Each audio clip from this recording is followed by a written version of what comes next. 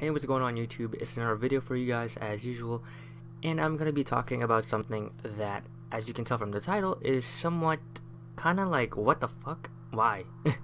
But the thing is, keep the tags on the shit that you buy. I am serious about this shit, because you have no idea that, well, you probably do, but anyway, this is my opinion and my opinion only, so if you don't want to hear it, then don't hear it. But this is pretty much my opinion on when you buy clothing. I think when you buy a certain type of clothing, whether it doesn't really matter what it could be about. It could be socks, it could be shoes, it can be t-shirts, it can be hoodies. Keep the tag. Goddamn fucking phone. But keep the tags on your clothes. Terrible timing. But keep the tags on your clothes because you never know when you don't like it anymore. You might like it for that time, that one time. Can't speak. Stupid braces. I'm just gonna give you an example. I had a hoodie. Well, I still have the hoodie, but I regret buying it because I just hate it now. I just hate it. I actually, all my shit I have is from H&M and Forever 21 and Against All Odds. That's it. There's no other stores.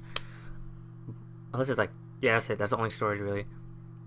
But the thing with fashion to me is that it's good in my view. My fashion taste, fashion sense of style is good. And I get a lot of compliments. I'm just being honest about my opinion. I mean, honest about my sense and shit. But anyway, I'm being off topic. But onto keeping the tags on clothes. It's always good because you never know if you're gonna hate it again, or like you're gonna dislike it, because you just want to like return something in case, or exchange at most, that you don't like something. Like some people buy something and they don't even like it anymore. They like it the first thing they see. That's me. But nowadays I just know what goes well with me and what doesn't. So if I don't like what I see, then I won't buy it, obviously. But the one thing I regret buying is snapbacks. A bunch of snapbacks. I have a bunch of snapbacks, so I'm gonna try and sell that in person to people, for like $15 each or $20 each.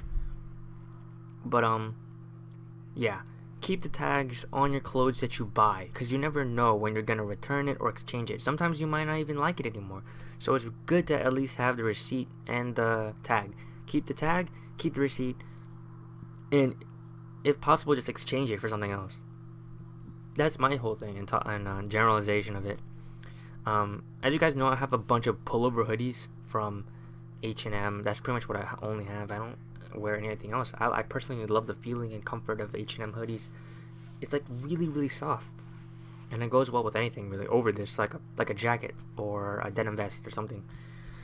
But yeah, anyways, just keep tags on your clothes that you buy because you never know. So yeah, because I have that feeling and sense when I buy something, I'll hate it and then I'll want to return it again or exchange it.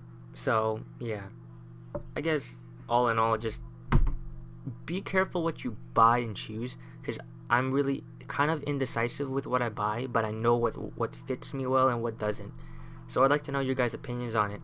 So tell me, do you guys keep the tags and receipt, or you just pretty much throw it out and cut the shit off? I keep every single receipt, and I actually sometimes keep the tags if I know that I'm gonna return it. So comment, subscribe, rate if you like to, share with your friends. If you like the video, why not give it a thumbs up, and I'll talk to you guys soon. Peace.